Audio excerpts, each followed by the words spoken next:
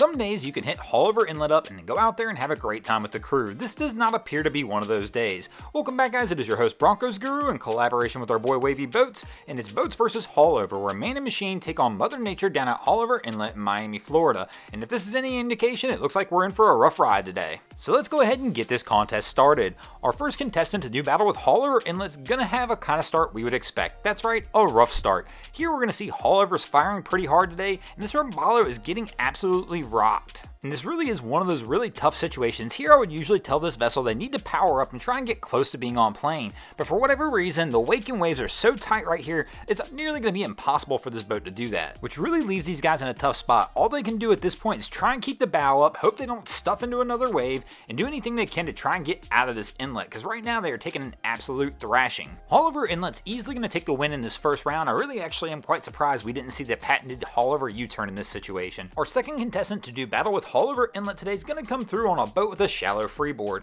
Now typically on a calm day that's not too bad, but on a day like today this is definitely not something I would recommend. But I'll tell you what, this boat actually doesn't look that bad right out of the gate. We already know the captain knows a little bit about what he's doing in Haulover because he is hugging the north side of the jetty, which is typically the calmer side of the inlet. And this crew is just kind of taking their time coming out because they know there's no way that they can actually power through. This vessel's just not designed to do that. But the plan they've taken so far seems to have worked pretty well. They've gotten through the worst part of the trough of Haulover and are already working their way toward the outside, where things obviously, if you can tell in the background, are going to calm down quite a bit.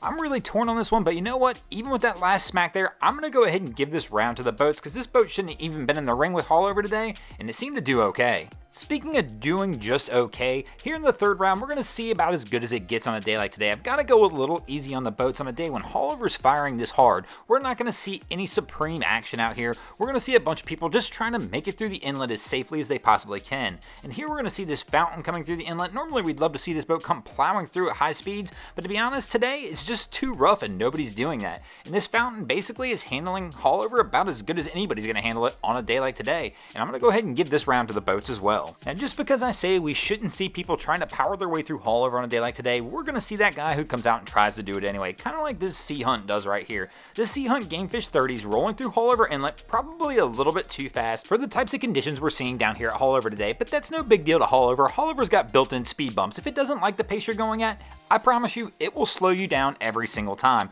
Kind of like these gentlemen here. Notice they came barreling through the inlet. They're going to hit this wave right here, and all of a sudden we're back down to an idle pace. And this round right here will actually go to Haulover Inlet. Due to the fact these guys thought they were going to flex on Haulover, but in the end, Haulover slowed them down. And that'll take us into our fifth and final round, tied at 2 apiece. Who will take the win this week? Will it be the boats or Haulover Inlet? And here we're going to see a close call. Typically, if somebody stuffs the bow, I'm going to give that boat the loss, and that is about as close as we can get to a bow stuffing with the boat actually not doing it. Fortunately for this vessel, they're going to pull out of it clean, and they'll pull out of the rest of this run clean as well, and they're going to go ahead and take a win for the boats, and that's going to give the boats the win in this episode. Thanks for watching, guys. I hope you enjoyed the content. If you did, be sure to check out our other channels. We have Wavy Boats, who gets us all this great content down at Haulover Inlet. My channel, Broncos Guru, we do some great comedy boating videos over there as well. And also our newest channel, the Miami Boat Ramps channel, that focuses on all the hilarious stuff that happens on the boat ramps in South Florida.